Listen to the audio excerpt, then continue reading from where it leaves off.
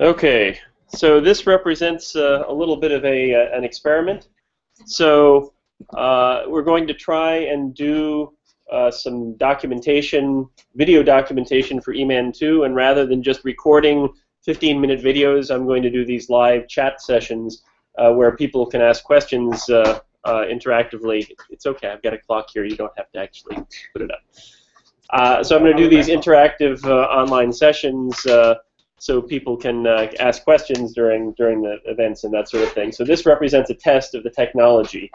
So this is being broadcast using Google Hangouts on air. So everything that is said in this room will be recorded in the online thing. So just be aware that anything you say in here may be recorded for posterity. The way it works is you set up the Hangout. Up to 10 people can join the Hangout online and interactively ask questions live, and you can see their faces and stuff. And then an unlimited number of people can watch a live stream of the presentation, and they can ask questions by entering text questions. And you can see here through this horrible infinite view, if I go to the questions answer tab, you can see that Kushal is logged in, and he asked a question, does it start in 5 minutes already? So people will ask questions, and they'll appear here as the meeting goes on. At least if anyone's logged on watching. I only invited people about an hour or two ago, so we'll see if anyone actually shows up this time. My goal today is to go through the standard EMAN tutorial very quickly, not in such a way that I expect everyone to be able to follow along, and I'm not going to be helping people individually and stuff. We're just going to try and go through it very quickly before noon when we have another event scheduled in this room, and we'll see how far we can get. So I've downloaded the demo data. I'll go ahead and untar that. Can everyone read that text all right? It's big enough? All right.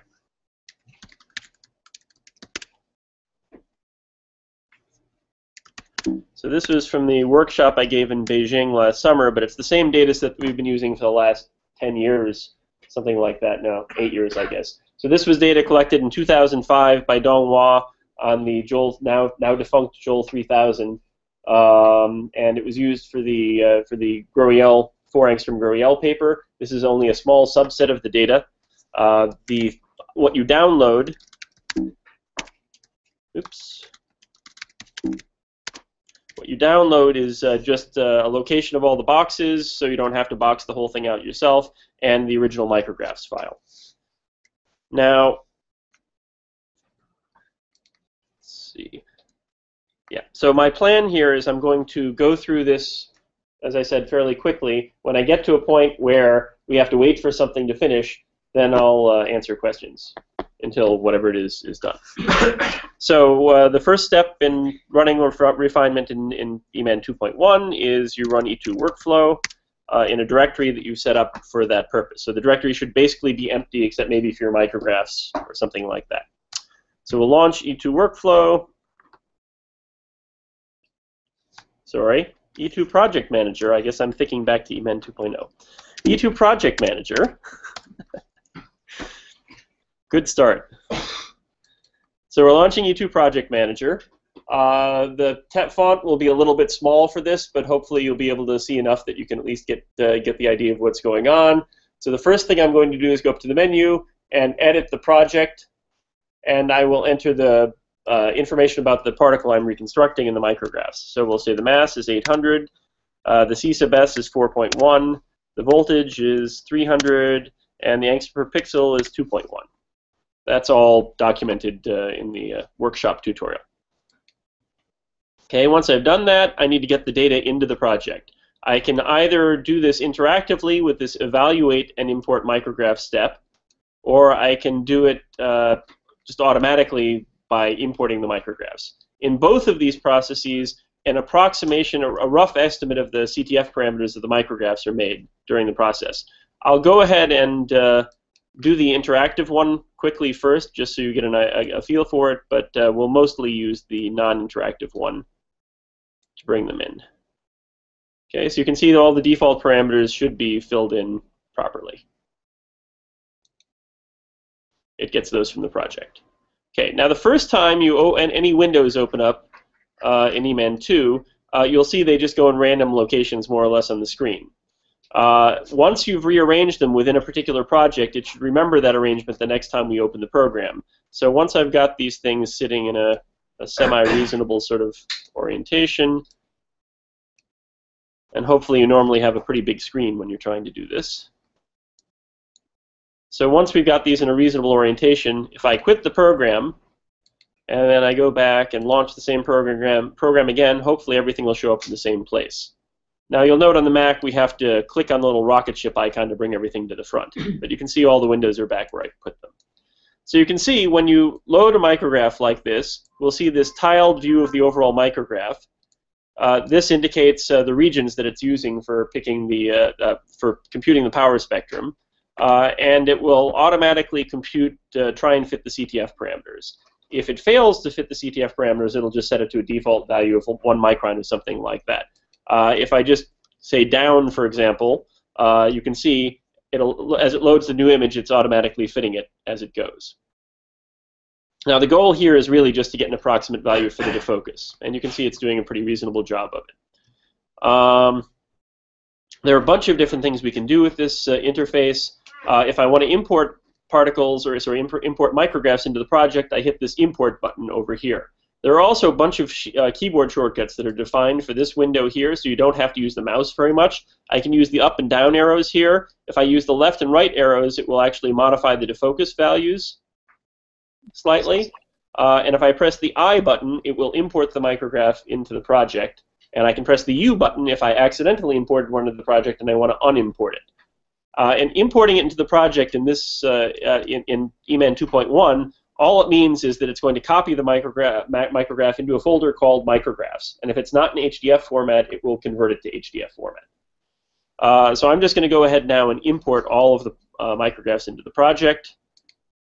So I just go to this original micrographs folder, select them all, and make sure the parameters are okay here. I'm not going to try for astigmatism correction in the first stage of processing normally. Normally you should go through the whole process without any astigmatism correction, and at the end, once you've got a good structure, then you go back and you can add the astigmatism as by sort of fine-tuning things and trying to improve things. I wouldn't recommend doing it from the start. There's no danger of importing something twice and having 2 copies of the same? No, it'll use the same name. If you have a naming convention where you collect the you say you collect on day 1 and your micrographs are named 1, 2, 3, 4, 5, and then you collect on day 2 and you name your micrographs 1, 2, 3, 4, 5, so you have the same file name. There is a checkbox you can use. It's in the other panel. I guess it hasn't been added to this panel yet, where it will use the last name of the folder as part of the name of the image when it imports it. So, but when you selected those micrographs, you selected the same ones that plus a lot more. I hadn't imported any yet. Oh, okay. I had just looked at them. Okay. Okay. I see. You were evaluating. I was just evaluating. I never hit that import button, so they weren't actually being imported.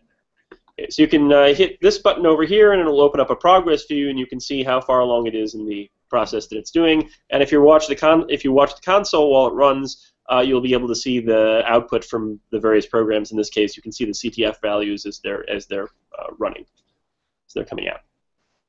This won't take very long, so I won't do any asides. Maybe we can check and see if anyone else has joined yet. Okay. Wah, can you hear me? Okay. So Wah, can you see me log on? Okay. So Wah, I'll answer your question, which is no, we can't hear you. You logged in as a passive observer. You didn't accept the invitation that I sent you to the meeting. If you accept the invitation, then you actually become a live part of the conference. If you just watch the streaming presentation, then you can only ask questions by sending these sort of text messages, and then I'll see them appear. Greg, yes, I see you. Oh, actually, if you're logged on, you can actually see your own names appearing here on the side. So there are a few people who are watching us live. All right, it finished importing the raw data. If I use the file browser, which is this button right here, you'll see that I now have a directory called micrographs and another directory called info. I will go back and talk a little bit more about those in a couple of minutes, but let me get the next process started. So the next thing we have to do is locate the particles, box out the particles. Now, we're going to skip the step of interactively picking particles because we don't have time to do it as part of our demonstration. We already have the box locations in files that I provided as part of the demonstration, so I can just go to this box coordinate import item and browse, and I have my original boxes directory here, and I can just grab all those, and they have the same names as the micrographs, and then I can just launch it. And that won't take very long. So if we look now, I'll go ahead and run the interactive boxing and hit the Browse button here, and you'll see we now have stored boxes here for all but one of the images. And I didn't include any box locations for that image because that's the test image I have people do it interactively on normally when we're doing the demonstration. So we have already got all of our box files imported. That's good. I'm going to set my box size to 140. Actually, I'm not going to launch this program. I'm going to do the generate output step. So I'm just going to assume all of my box locations are fine. And set the box size to 140. Select all of the images that have stored box locations. And I've got write particles set up and exclude edges. Exclude edges means if it sees any particles where the part of the particle went off the edge of the image, it will automatically mark those as bad as it's doing this process. Okay, so we'll do that. So now it's actually pulling all of the particle data out. Now that's also only going to take a few seconds, so we'll just let that finish. Okay, now if we use the browser, we'll see that while it's doing this, we now have one more folder here called particles. And inside that, we'll see these HDF files, which contain all of the particle images. So we can see that these are 140 by 140, and you can see how many images there are in each of these files. So it's all done. So we're going pretty fast here. We've got boxed out particles. Now we can go ahead and do our automatic CTF fitting. Now we already have a rough estimate of the defocus, which was done in that first stage when it was looking at the whole micrograph. So, and all these parameters should basically be correct. The only thing I'm going to change here is I'm going to change the oversampling to 2. If your box size is less than about 256, usually it's a good idea to do some oversampling. The oversampling just gives you more points in the CTF curve when you're trying to fit it. It takes each particle and it pads it out to a larger box size. If you say 2, it makes it twice as big, or 3, it makes it 3 times as big, and then it uses that when it's computing the power spectrum, just to give you a little more detail in the curves. What is it padded with? Zeros. So the particles are all normalized such the edge of the images are set to 0, and the standard deviation is set to 1. So then you pad it with zeros outside the edge of the box. Okay, so I have this curve defocus hint box checked. That's a default, and that means that it won't go more than about a tenth or a couple tenths of a micron away from the the existing defocus values wherever they came from. If I uncheck that box, then it'll do the defocus determination again from scratch. Now this is a very useful box. I could go to the browse window and I could select all the particles, but if I have 2,000 micrographs in my project or something, that's kind of a pain. I have to go through that whole list. If you just check all particles, it will apply it to all of the files in the particles directory automatically. And there are also some filters that you can use. Here we've got min particle, min qual, and I guess that's all we have right here. There are other places where it has more. So if I said min particle 50, for example, then it would only fit the CTF for particles for micrographs where there were at least 50 particles available. And if min qual was set to say 5, which is the default value, then it wouldn't try to fit the CTF of any images that were below that. So we'll go ahead and get that started. What's the quality of 5? So the quality is purely a user-defined value. Oh. So you can set a value between 0 and 9. It defaults to 5. And so if you're looking at the images and you say, oh, this one isn't quite as good, you might set it to a 4. And if this one's even worse, I'll set it to a 3, whatever. It just allows you to sort of group the particles based on perceived quality. But you can use it for whatever you like. You can use it for anything you like. There are several different places where you can access that quality. So, all right. Will the current defocus hint check the header or just the JSON it uses just the JSON file because there's nothing stored in the particle header at this point normally. Yeah. Once the particles have been phase flipped, then it's stored there, but the JSON file is the main source of all that information. So it's already finished fitting the CTF of all those particles. Now I can go to the interactive tuning and take a look at what we got.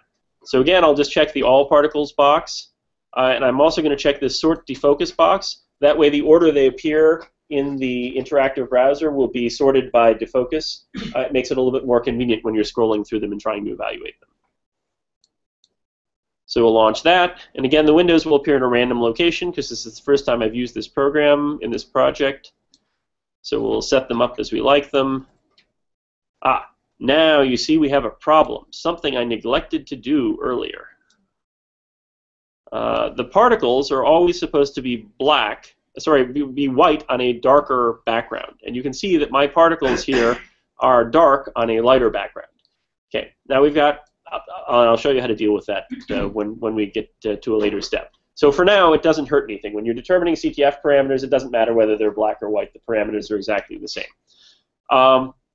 So let's look at the different windows we have here. So we have the window with the familiar 1D plot, basically, of the fit CTF, and there are several curves in that we'll get back to in a second. Then we have the 2D window, which shows the two-dimensional power spectrum for that image. And then we have this little window, which just shows you a few representative particles. Now, the first image it shows you is actually the average of the other 20 particles that it shows you. So here are 20 different particles, just the first 20 from the file.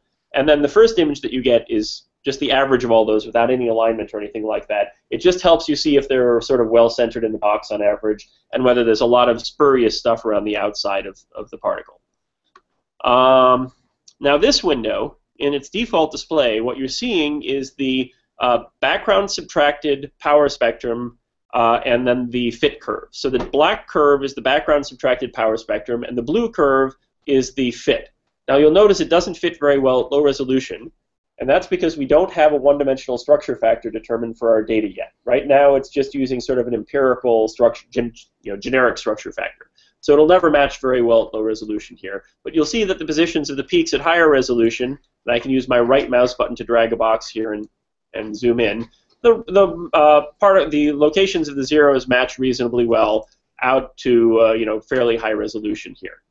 Now we're only really targeting to get to 8 to 10 angstroms today because we're doing this in an hour. So it really only matters if we have good fits out to about here. There are strategies you can use to sort of fine-tune this a little bit out at high resolution that we can talk about later. Now, if you right-click without dragging, it'll zoom back out all the way. Now, you'll also notice if you look very carefully that there's a dotted black line. The dotted black line is doing the background subtraction in a different way. If you have a really nice data set where you don't have a very strong background in the images, then the dotted black line and the solid black line should be right on top of each other, basically. If you have some problem with your data, meaning that the background is a strong signal in it for some reason, then you'll see that there's a separation between those lines. Now, the things that could cause that are if you have a continuous carbon film, continuous carbon substrate, that will also have an oscillatory CTF associated with it, and that'll cause some separation. If you have something in the buffer, for example, Arena has this issue a lot with detergent. If you have a strong detergent concentration in the buffer, or if you have large buffering molecules, or if you have a lot of protein that's falling apart, or if your particle density is really high and you've got neighboring particles in the box, then those are all things which would cause separation between the black and the dotted black curve. Okay. Do you interpret that as separated, or no? I would say that that's quite good. Those are. Okay. I mean, it's not going to be never going to be exactly the same, but it'll be pretty close. So you can see if we scroll through some of these, you'll see there's a little bit of separation there, but it's not a significant amount. If we looked at something like calcium release channel, you'd see that the solid black curve was half the height of the dotted black curve.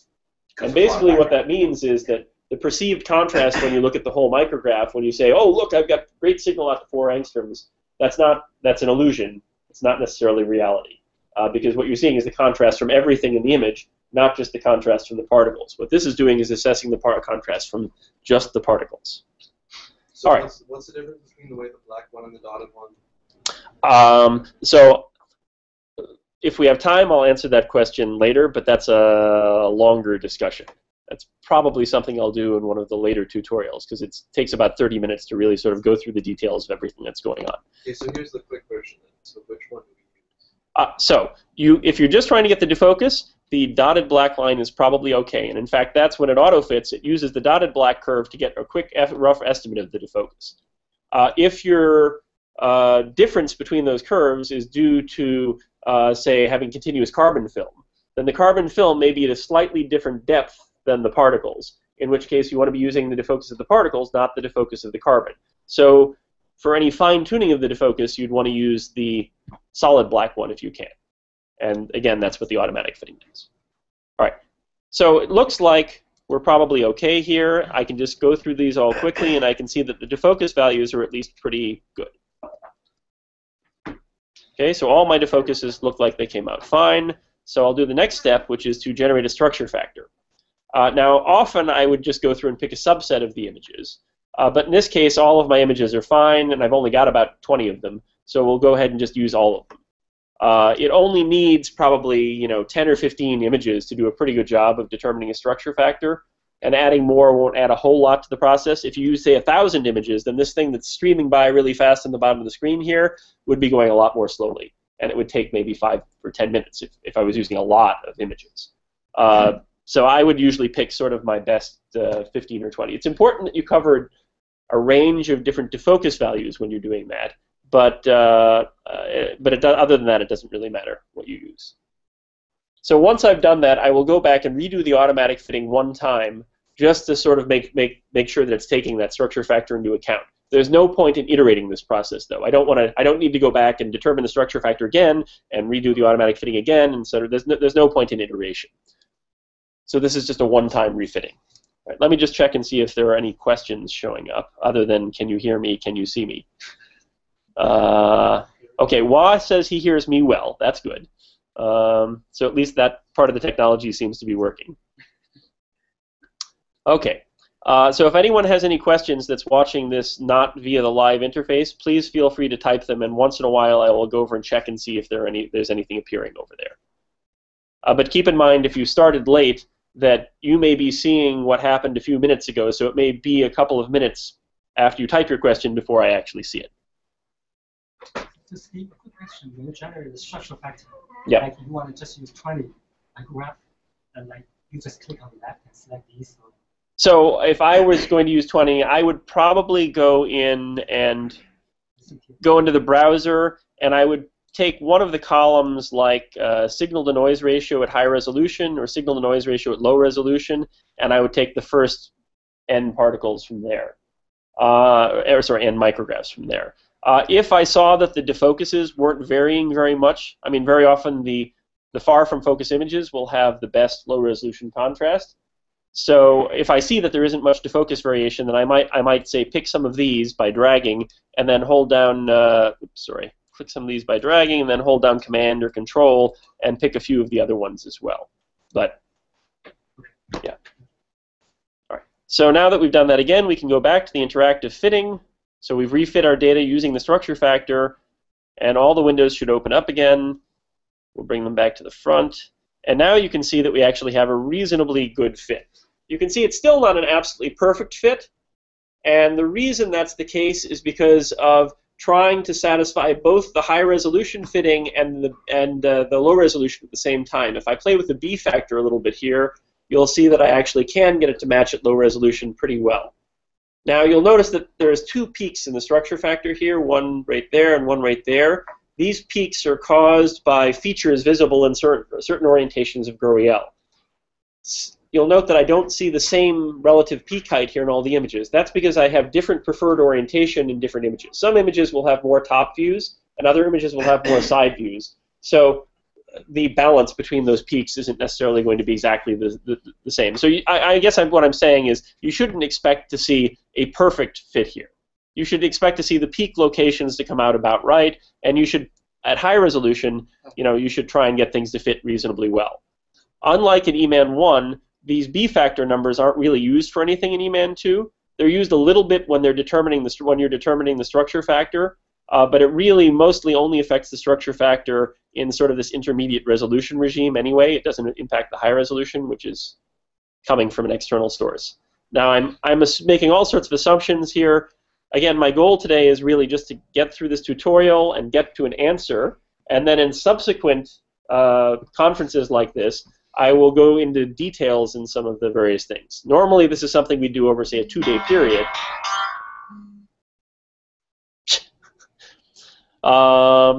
That was Stephen calling, and then he changed his mind, I guess. So we're going to go through just sort of the broad overview today, so you see how the whole process fits together, and then all these detailed questions about, well, how do we get the structure factor in detail, how's the CTF fitting, we'll get back to in later discussions. Say the structure factor, I mean, it's best to have different focus ranges.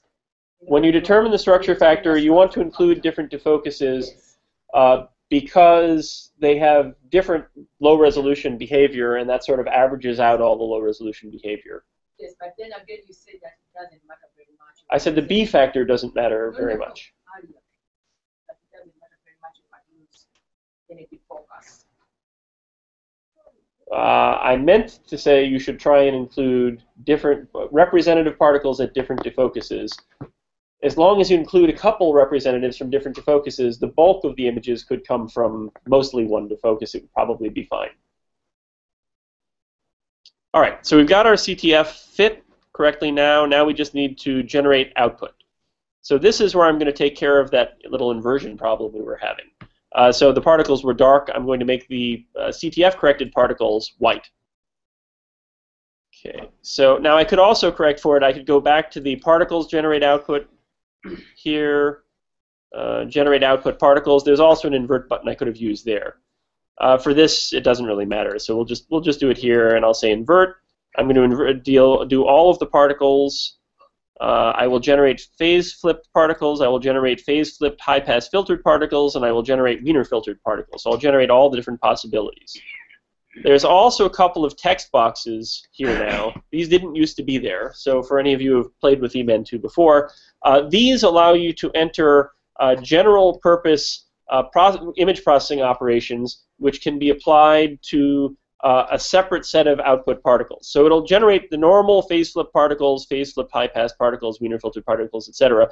But then if you enter anything in these boxes, it will also generate one more stack of particles, which is phase-flipped and has both of these processors applied to them. This allows you to do things like apply masks, for example.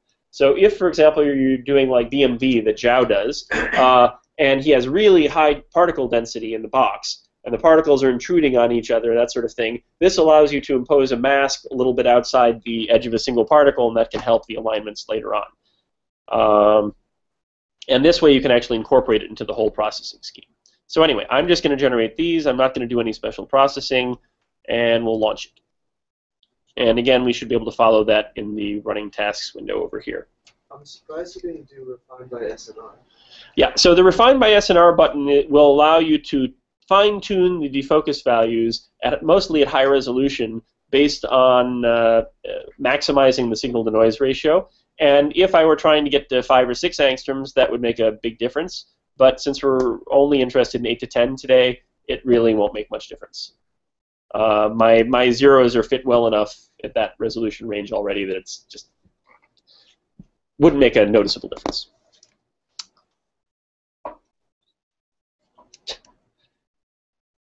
Ooh, we've got a test. All right. Okay, it's getting there, almost done.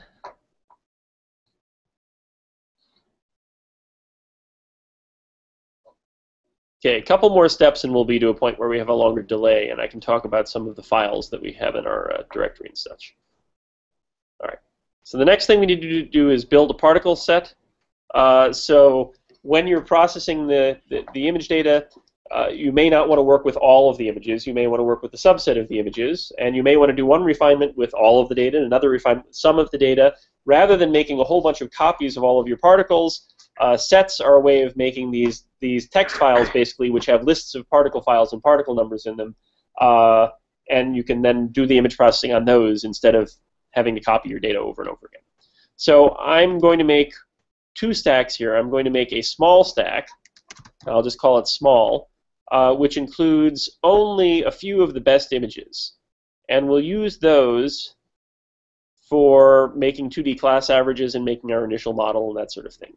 In reality, all of the images in this particular data set are good, but we'll pick the ones that have the highest contrast at low resolution here. And you can see I'm picking just under 1,000, around 1,000 of them. So I've got about the first 5 micrographs here. Okay, so I don't want to say all particles, because then that would override the ones that I'd selected here and I'd get everything.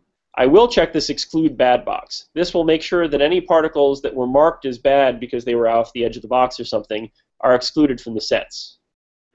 If I check this, this also makes sure that it only includes particles that have phase-flipped output files. So if I had only done the CTF generate output step for particles of a certain, certain subset of the particles, this would make sure that when I said all particles here, it only included those.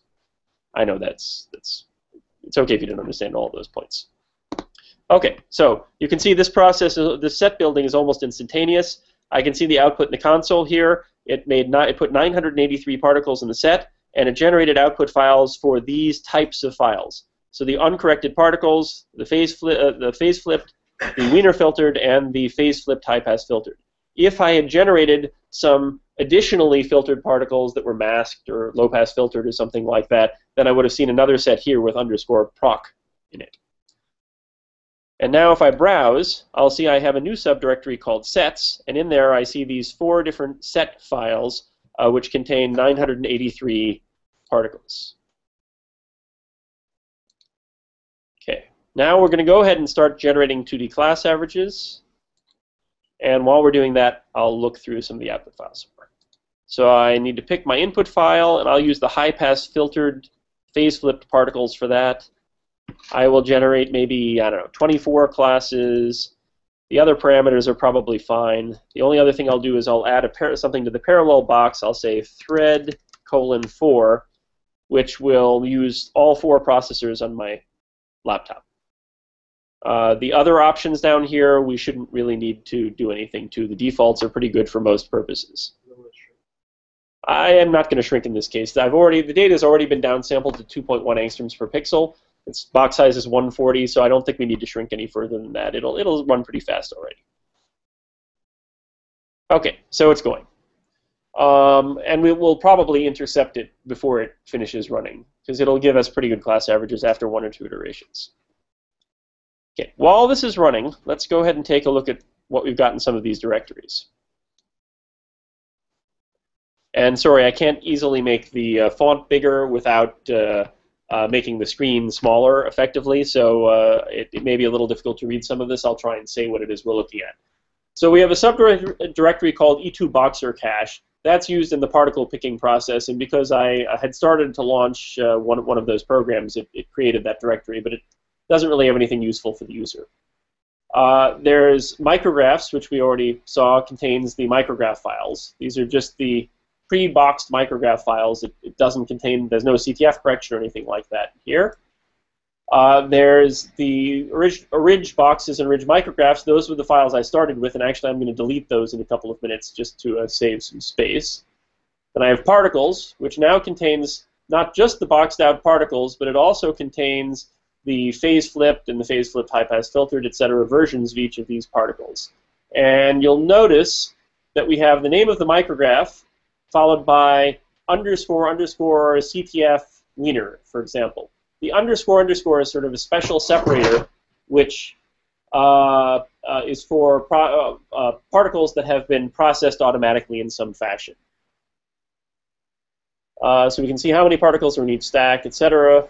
When I click on these in the browser, I get a variety of options so I can look at them and visualize them, and we'll be doing more of that in a couple of minutes. Then we have the micrograph. Oh, sorry, we already looked at micrographs. Then we have the info directory. The info directory contains all of the metadata for the project. Now this, all right, there are 3 types of JSON files that we're seeing here. There's something named micrograph_info.json. So dh3961_info.json, for example. Then we have these orig micrographs, followed by the name info.json, and then we have a project.json file. These orig micrographs shouldn't actually be there. that's something that if you use it, that when we put the beta 3 release of EMAN 2.1 out, those shouldn't get created anymore. All the information should go in here. These are actually just empty files anyway. If we look at the info files, though, here for one of the actual micrographs, and I hit the info button, we can browse the contents of the file. Okay, so if I look at boxes, for example, I can then see a list of all of the particles that were boxed out, and if I expand that out, I can see the coordinates of the particle and that was a manually boxed particle, for example. If I hit CTF, I can see the information that was stored for the CTF, which includes the CTF object, which gives us the defocus, the B factor, angstrom per pixel, et cetera, et cetera. I can look at the CTF frame. That's information that was determined from the overall micrograph rather than from the particles. So the CTF item is based on the particles. That's based on the whole frame. And then I've got the quality value, which is just an integer. Now, this is one way of looking at the contents of those files. You could also look at the file just by going to the command line and going to the right subdirectory.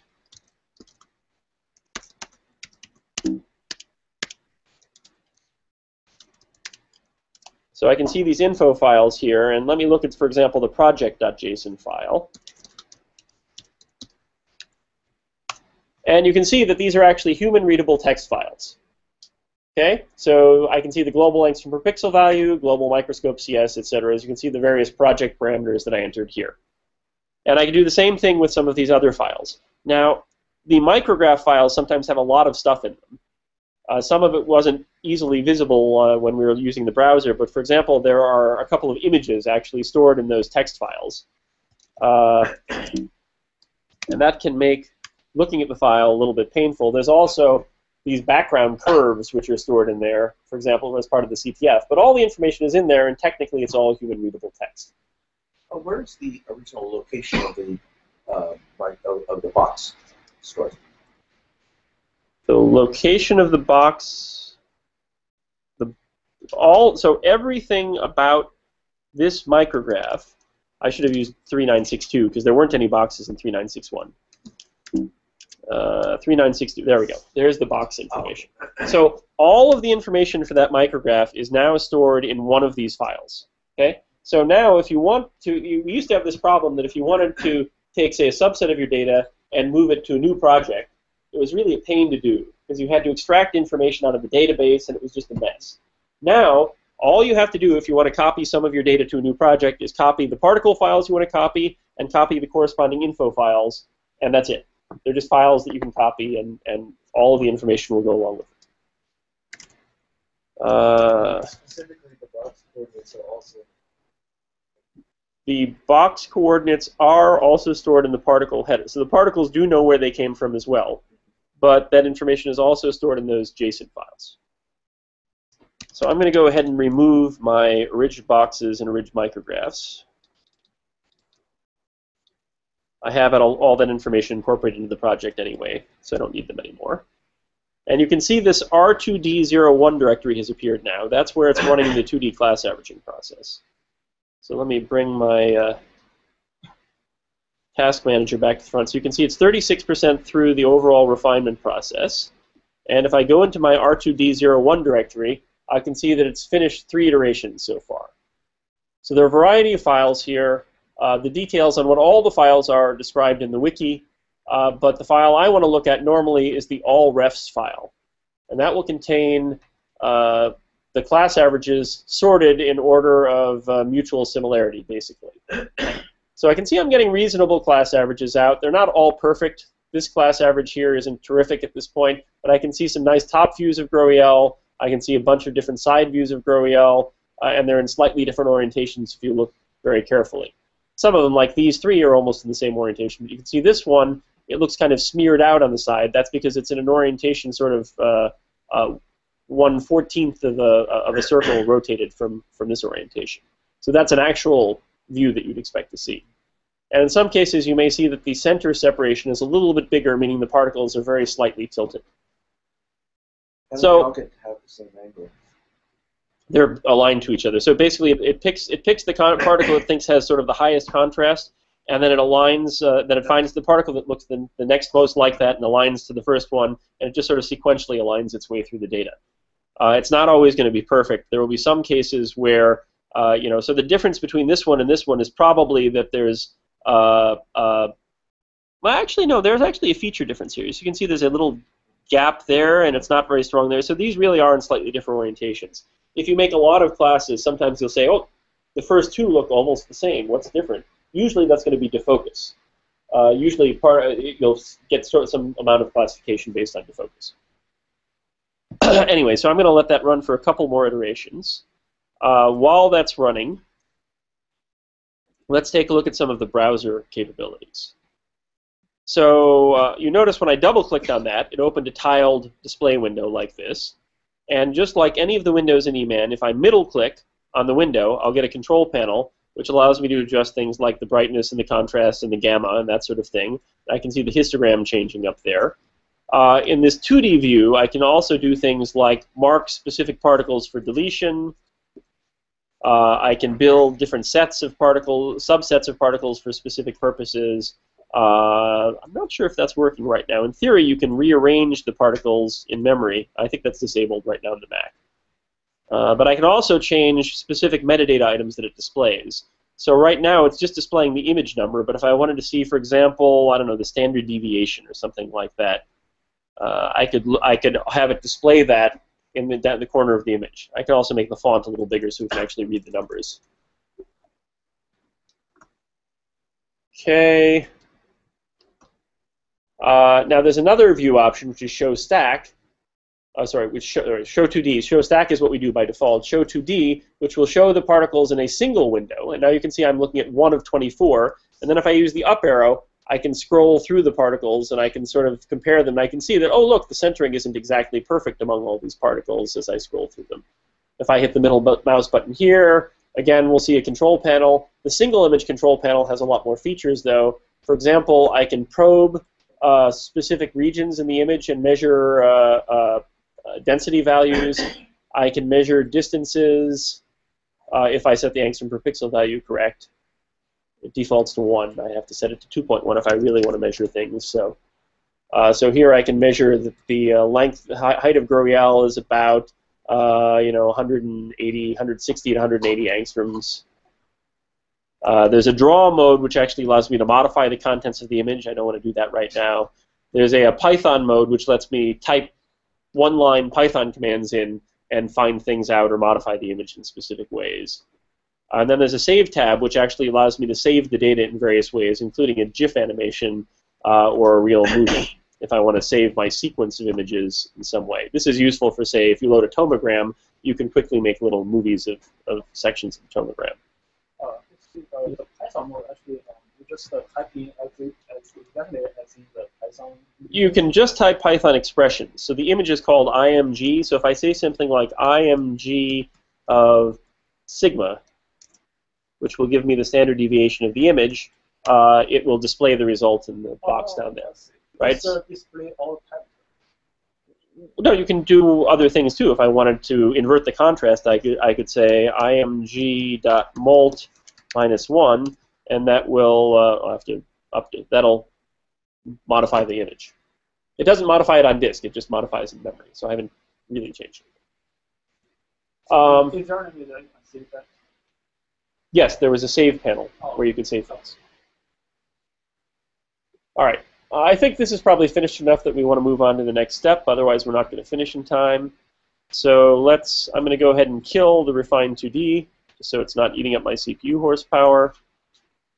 And it may or may not show up as killed right away, but that's fine. I'll have to hit the refresh button here to see where we're at now. And you can see I now have it's finished 7 iterations. And let me open that in a fresh window. And it's reasonable. It's good enough for our purposes. You can see some of them have gotten worse, but that just means that some of the better particles have gotten grouped with the better class averages, so that's fine. So I'm going to delete anything in here which I don't like. And I'm just going to keep a few good class averages. So I'll keep this nice looking top view and maybe this other kind of okay top. I want to have at least 2 top views in there. And I'll get rid of a couple more of those. So, I don't like that one. All right, so we'll start with those. And we're going to use these to generate our initial model. So once I've picked these, I'm going to hit the Save button, and I'm going to make a new file called good classes.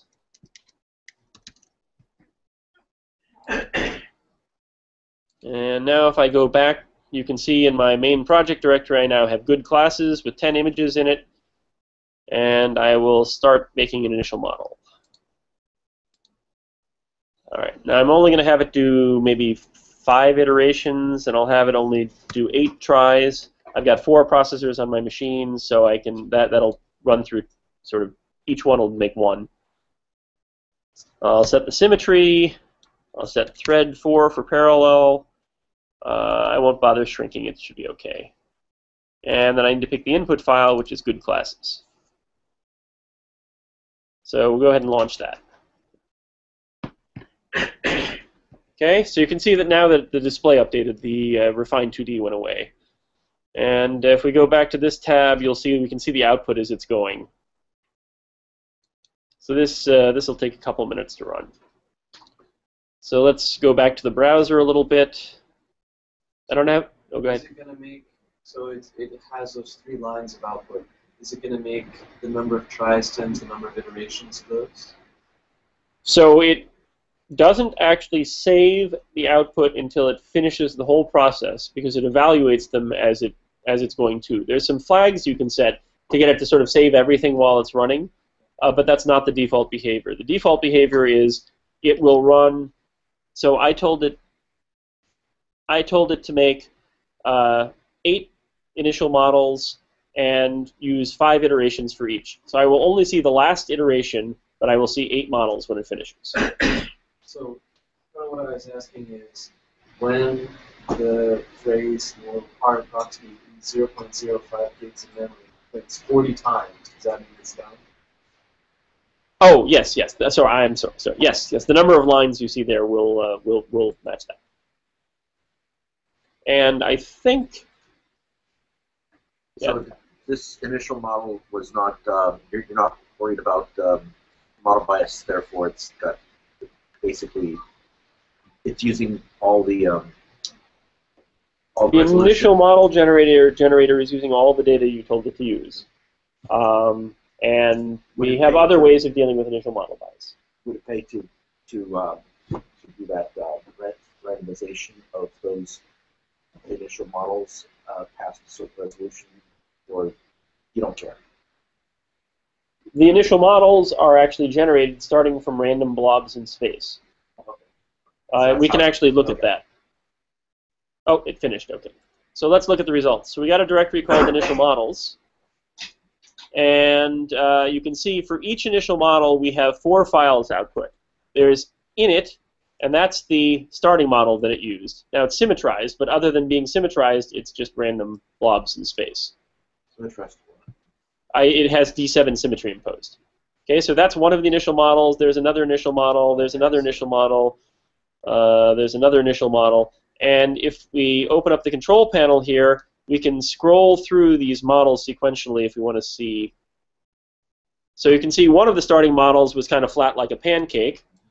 Another starting model was kind of elongated vertically, and another one was just kind of a ball. So it uses really random starting models.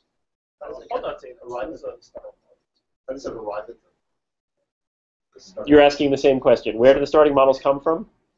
It makes random noise in space, and it low-pass filters it, and it masks it. It's really random, except for the symmetry. Okay, so now let's take a look at one of the output structures. It is random noise. I don't recall whether I generated it in real space or Fourier space, but it's uncorrelated random noise, so it should be random noise in both spaces. Okay, so here's the first initial model we got out. The first one is supposed to be the best one, and you can see it looks a lot like GroEL, so that's not a bad starting point. However, you'll note that it's got the wrong. Oh no, it does have the right-handedness this time. Oh, we got lucky. Sometimes it has the wrong-handedness. Sometimes it has the right-handedness because you can't determine that from 2D data. So if we look at, say, then let's load a couple of these and we can sort of scroll through them and see what we got. If I open up the control panel, I can look at these one at a time. So the first one looks very nice. The second one, not so much. The third one definitely didn't work. The fourth one is a failure mode of GroEL.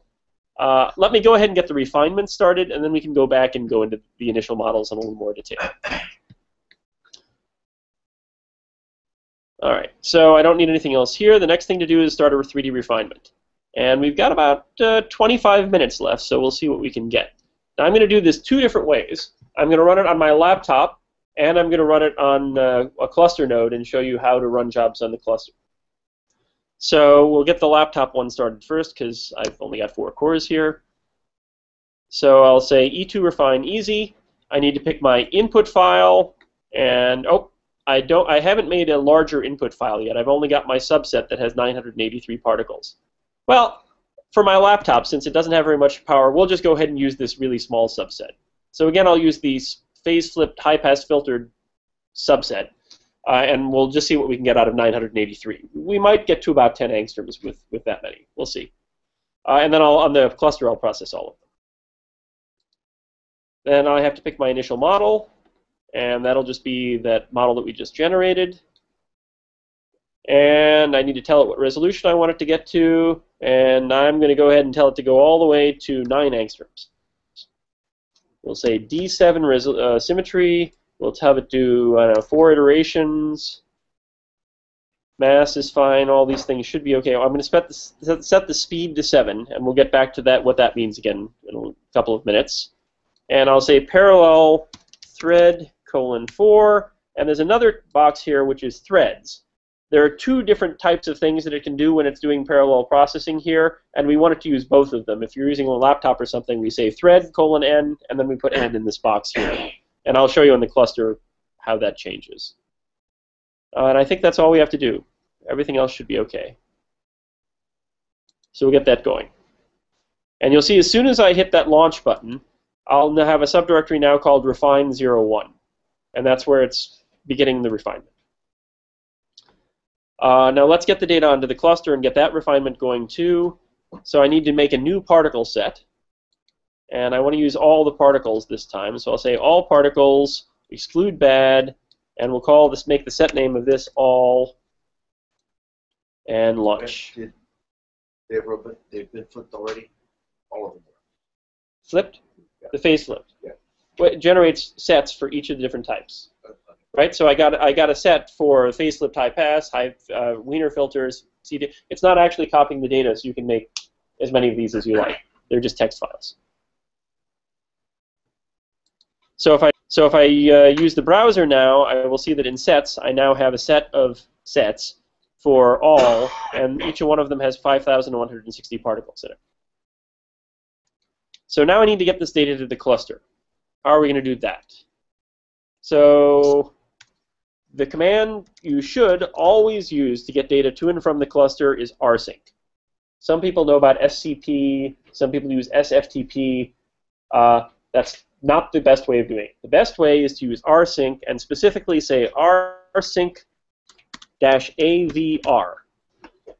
A tells it to keep the file change times and all the other parameters that are associated with the files the same when it copies. V is verbose, and R is recursive, meaning it'll copy all the subdirectories too. Now the reason you use rsync instead of one of the other tools is rsync only copies things that have changed. So if I rsync my whole project to the cluster, and then I rsync again later, it will only copy the files that are new or have changed since the last time I copied. I won't have to wait for all of that, 20 gigabytes or whatever of data to copy again. So we'll say rsync-avr, workshop, Beijing, Prism, and as long as my username's the same on both machines, I don't have to put that in, so I just say Prism:, and that'll put it in my home directory on Prism. For those of you listening who might not be from this lab, Prism is just the name of one of our clusters, if that weren't obvious.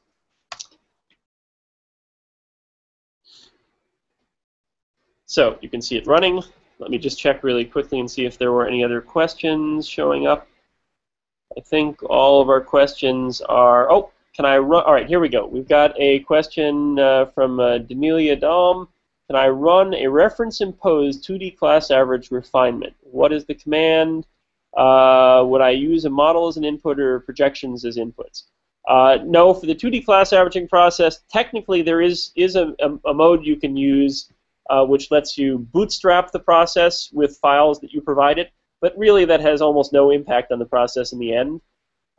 The class averaging, the refined 2D process, is really a reference-free process.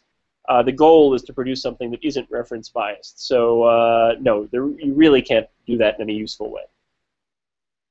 If you want to do reference-based classification, then there are other tools you can use for that. But we don't really have time to go through the details of that today. So let me mark that that's answered. Okay, the next question, do you always use high-pass filtered particles for 3D initial model refinement? Okay, so no, you don't always use high-pass filtered particles. It depends on the project. So the high-pass filtering is a very, very low-resolution high-pass filtering, meaning it's only getting rid of the very low-resolution stuff. Now, in some particles like this GroEL dataset, there were strong ice gradients present in the image. And I will show you, here, let me show you here. My laptop's fan is really racing now. So let me show you here what the high-pass filtered versus non-high-pass filtered particles look like. So let's look at this. Okay, so now I'm showing you the high-pass, the non. Sorry, so those are the high-pass filtered. So those are the high-pass filtered ones. Now, without the high-pass filter, you can see there's only a very subtle change, but the subtle change is it's getting rid of gradients in the image. When you make 2D reference-free class averages, those gradients can cause you a bunch of problems because it may align the gradients. Gradients across the whole image, or no, gradients across the particle. Yeah. Well, I mean, they derive from gradients across the whole image. So I usually try and use the high-pass filtered ones, but there may be some projects where the high-pass filtering doesn't work really well. I would advise you to try it on a couple of images and make sure the high-pass filtering isn't getting rid of too much information in your particles. Some cases, like, for example, when I was doing calcium release channel, if I high-pass filter in that case, very often it's also getting rid of a lot of the low-resolution contrast in the particles, and that's not desirable. Okay, that's that for that question. Yeah, I think that's all the questions we have waiting. All right, now I really want to get this job running on the cluster because we're down to 18 minutes. Okay, so it's finished R-syncing. So now I can SSH to Prism. And I have a current copy, as I've told everyone in this lab anyway, I have a current copy of EMAN2 installed in user local EMAN2 on Prism. I also should have one installed on Taurus, but I know Taurus has been having some funny issues recently. So all you should have to do to make use of that distribution is, oh, so I'm using the copy in my home directory at the moment. But if we look in user local eman2, there is a eman2.bashrc file there. Oh, hang on. Maybe it's not there. There was one there before. Oh, I think I know what happened. Sorry, I just updated it this morning, and I didn't regenerate the file. Normally, there will be an eman2.bashrc file there, and if you put that in your bashrc file, then that's all you should need to have to run eman. I'll regenerate it as soon as we're done with this meeting. Okay, so you can see I've got a workshop Beijing directory there, and that'll have my partially completed. Oh, I must have the project here that that's from when I was testing this out yesterday. I'm going to remove it and I'm going to start again. Actually, no, here, I don't have to remove it. I'm going to go back to my laptop and I'm going to add the -- delete option to my rsync. What that will do is we'll delete any files on the remote computer that don't exist on the local computer. That's a very risky option, but in this case I know what I'm doing. Okay, so now if I go back to Prism, in Workshop Beijing, it should be an exact clone of my laptop directory. So I can see the refine01 directory where it has a partially complete refinement done. So now all we need is a script to submit to the cluster. So I already have a draft script, so we can get this going fast. So I'm going to call it script2.pbs because we're going to generate the refine2 directory here. And then I'm going to put the right refine command in there. Okay, so if we look at the script, it's saying I'm going to use only one node on the cluster, which has 16 cores. The 48 hours is, of course, completely wrong for this. It's not even going to run 12 hours. We'll just say that. Then I have to cd to the correct directory, and then I have my e2 refine easy command. Now, where do I get this command from? If I go back to my local computer,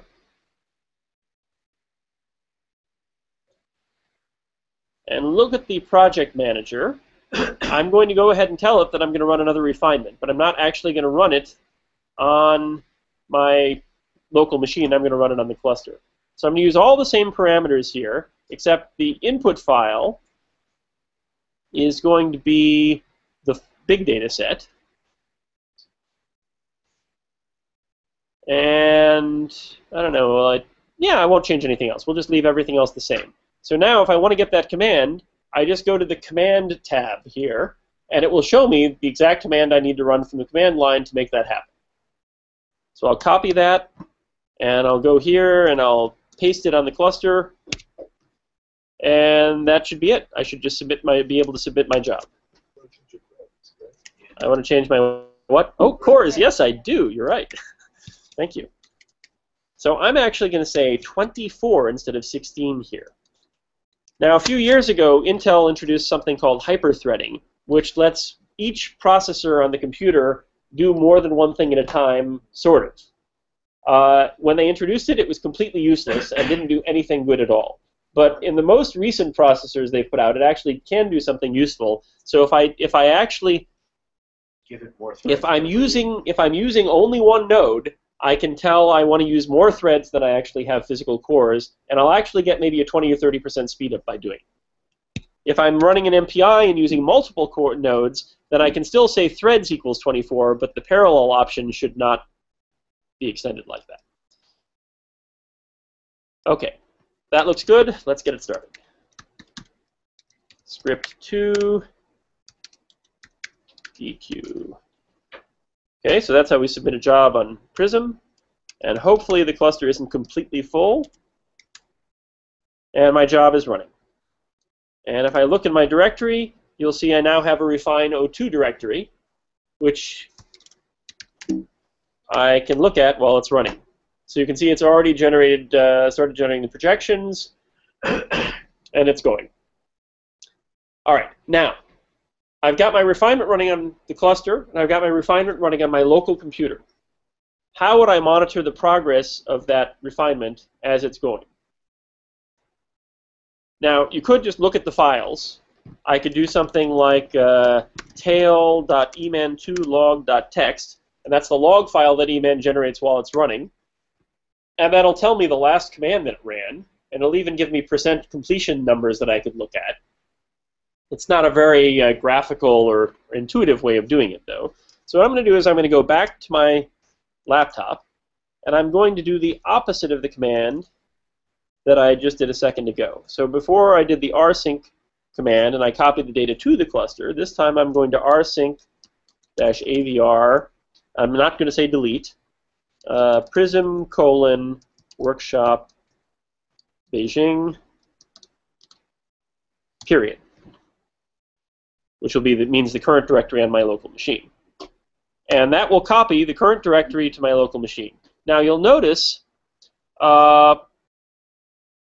it's interesting that it copied some stuff in Refine01 it shouldn't really have. That probably means that there's still a date issue on the cluster. In other words, there may be a time synchronization. Did you do anything about that yet? Okay.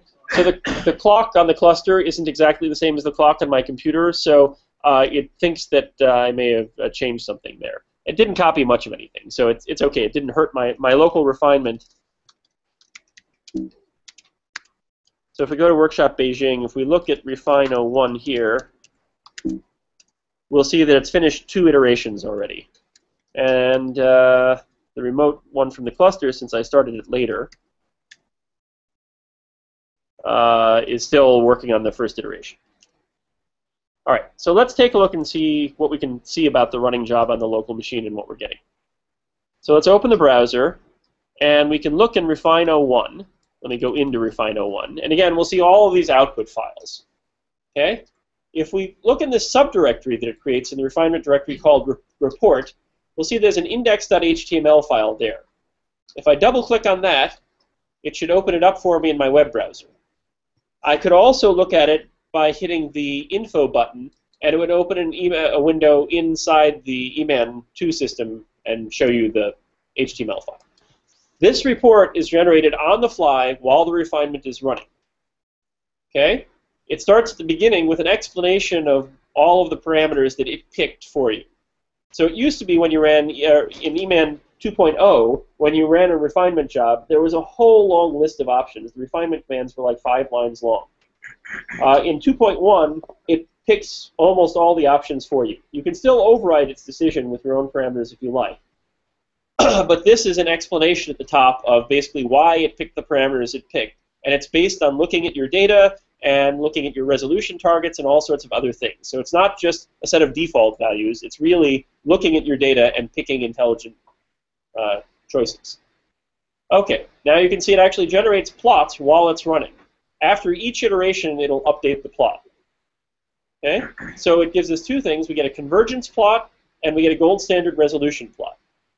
So the gold standard resolution plot, you can see it's got a little arrow pointing saying our first iteration we got to about 10.3 angstroms. That's not too bad, although we gave it a pretty good starting model, so that's not a real shock, I guess. And as it continues running, it hasn't, I guess it hasn't quite finished iteration number 2 yet. Let's look.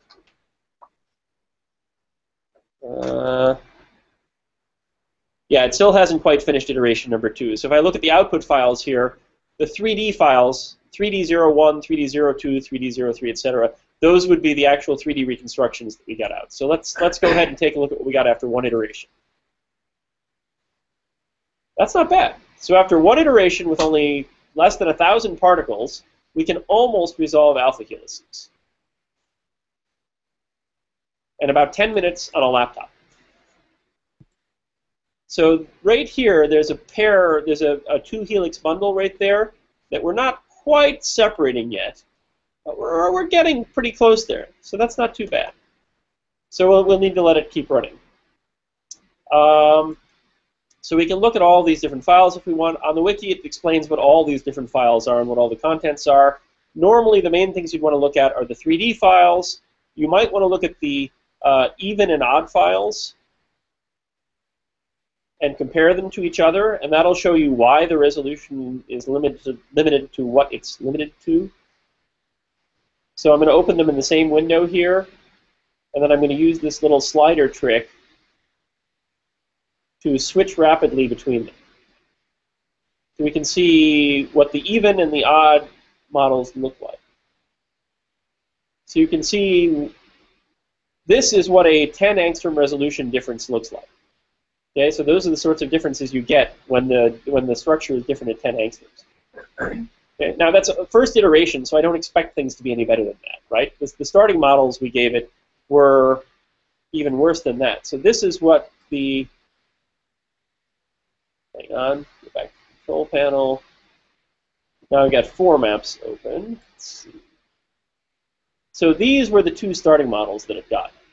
So those were phase randomized at something like 12 or 13 angstroms. So it went from that to that in 1 step. The other thing we might want to look at is the class averages. So we can look at the even class averages, and we can compare those to the odd class averages, for example. And we can see that structurally they're pretty similar, but they're not quite identical, and neither are the structures. So if we look at the side views, as you can see, we have very nice side views, and we have very nice top views, and we don't have very nice views in between. And that's just because of the preferred orientation in the data. Those orientations just don't exist in the data. So we can look at the even and the odd here and switch back and forth. And you'll notice there's one fewer in the odd than the even. That just means that it hadn't put any particles in that set, in that particular class. Oh, it's got classes now for the second iteration. And yes, we've got a second 3D output file. So if we go back here to our web browser and we refresh the view, we should see now that we have 2 iterations in our convergence plot. So you can see the first iteration, it was just terrible, right? It was obviously phase randomized here at about, I guess it looks like 17 or 18 angstroms. Now it's converged fairly nicely. It started to converge fairly nicely. But the resolution curve hasn't actually gone very far. It's still different at about 10.4. And this is really because I only gave it 980 particles. It's not enough data to get to full resolution. So if you use all 5,000 particles in this data set, you can get to 7.8 angstrom resolution if you really fine-tune everything and you use speed equals 1 and you mask it nicely. You can get to 7.8. I'll actually show you. I think I've got it posted somewhere. Where did I put it?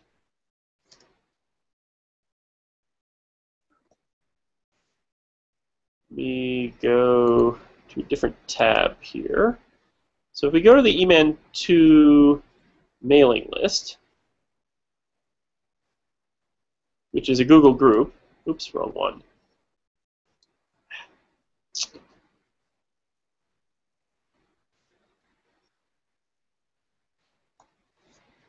I posted something fairly recently comparing the different software packages.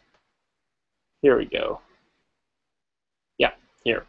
So this was a comparison that Stephen did between EMAN2, FreeAlign, and Reliant. So we now have good tools to move back and forth between the packages. If you have an EMAN2 refinement that you've run, you can convert that into a Reliant project and run it in Reliant and then get the results back into EMAN2. Or if you have a Reliant project that you set up fully in Reliant without doing EMAN2 at all, you can take that and you can import it and make an EMAN2 project on the fly.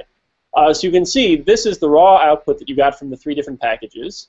And after filtering them so they're all the same, you can see that they look very, very similar to each other. But Reliant took 160 hours. This EMAN refinement took 12 hours. And as you can see, we can get pretty good results in about 20 minutes. And FreeAlign only took 3.5 hours, but it started from EMAN's output. So it's not completely de novo. And if you look at the software-provided Fourier shell correlation curves, you can see they overlap reasonably well. It looks like FreeAlign is claiming that it's a little bit better than the others if you look there. But if you compare it to the crystal structure, you can see the EMAN curves and the Reliant curves are almost right on top of each other here. And the FreeAlign curve is very slightly worse, but it's not a very big difference, right? I mean, it's not really a noticeable difference. And if you look at the structure, the level of detail you can see in all 3 is quite comparable. Okay, so let's see. We were looking at our reports. So let's go ahead and do another rsync and see what we're getting from the cluster now. All right, looks like the cluster has finished its first iteration now. That's with all 5,000 particles. So we now can browse to the refinement directory. And I know it's almost noon here, so we'll probably run over just a few minutes, but we'll try not to we'll try not to take it too far, because we're supposed to have a nice going away party here today. All right, so we'll look at the refinement report now from the Refino2 directory, and we'll see that the convergence plot again looks like the other one pretty much, and gold standard resolution. This one managed to get to 9.3 angstroms in its first cycle because it had more data. Now I'll point out that I used speed equals 7 here. I said I was going to say a little bit more about that. So there's this one parameter in the refinement now called speed. And that impacts a bunch of other things that the refinement command does. The speed ranges from 1 to 7. If you set the speed to 7, the refinement will run very aggressively and very fast. It will use a coarse angular sampling. It will not use any of the really advanced alignment algorithms or anything like that. It'll just try and get your result as quickly as it can. And it'll still be pretty good. It just won't be as good. If you set the speed to 1, it will oversample your data pretty heavily. The angular sampling will be very fine. It will separate the data into multiple groups. It will basically pull out all the stops to try and get the resolution as best it can in a completely fair way. Meaning it won't tightly mask your structure or anything like that. The mask is still a big mask, and it's still doing all of the gold standard resolution criterion stuff. I'm just saying that the parameters will be more optimized targeting high resolution. The difference in time between 7 and 1 is probably about a factor of 5. It's just a rough guess. The difference in resolution is typically going to be about 10%. So you can see I was getting to about 9.3 angstroms in that one round iteration on the cluster. That's running on one node on the cluster. If I'd said speed equals 1, it would have taken more like an hour instead of 10 minutes on that one node. And the resolution should have been somewhere around 8 angstroms. Probably would take, I mean, you can see based on the test that Stephen had there, it took 12 CPU hours, so it should take about 45 minutes to be able to get that structure on one node on the cluster. To be able to get that full resolution structure. So let's see. Well, that's actually exactly 12 right now. The refinement is still running, but that's fine. I mean, I think we demonstrated that we get. So, we haven't actually looked at the refinement. Let's look at the one we got off the cluster, because it's supposed to be about an angstrom better. We can see if it looks any better.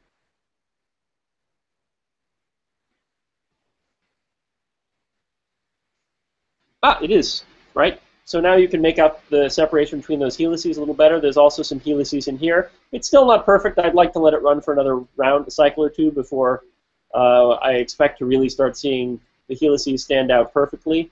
But if we play with the isosurface threshold a little, you can see we have those two helices up here are pretty well separated from each other. So reasonably good. Not bad for 15 minutes on a cluster. Okay. Are there any other questions before we wrap it up?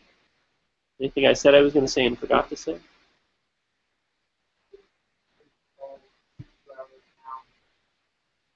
I think if you...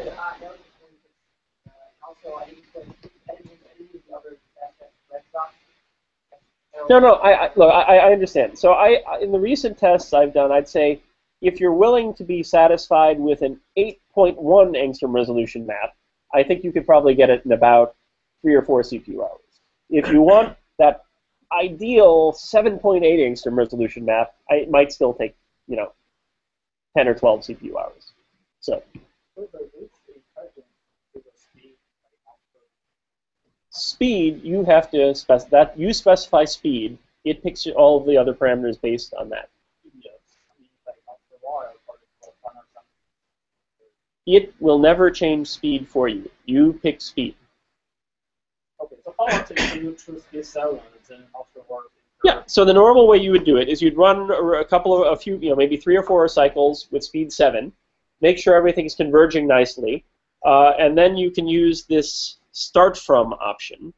So if you look here, there are 2 ways of specifying. You can specify an initial model, and you can specify a data set, or you can say start from. And start from would be the name of a refinement directory, like refine02. And then it will pick up exactly where it left off with different parameters. So then I would say start from, I would empty out these other 2 up here, and I would set speed to 1 or maybe 3 or 5 or something. 5 is a pretty good trade-off. The default value for speed is 5, and that's a pretty nice trade-off. It'll get you almost to the best resolution that you could get, and it'll still run pretty fast. 7 is really just for when you just got your starting model. It really looks like crap, and you're trying to get it to a point where it's really has the right shape and stuff. Then you do 7. So what about those other initial models which you say are, this one is one you always see? Oh yeah. All right. Let's quickly look at that before we stop. So if we look in the initial models directory, in addition to the output volumes and the starting volumes, you also have these APTCL files. And if we open that up, that's a comparison between the class averages and the projections for that particular answer. And what you hope to see, obviously, is that they match pretty well. And you can see here that they do. They match pretty nicely. If I look at that for, say, example, the third one, which I noticed was really funny looking, you'll see that, again, yeah, the side views actually still match reasonably well, but the top view just doesn't match well at all. Right? So you can already immediately detect from this, even if you get, I mean, if you look at the structure, it's pretty obvious that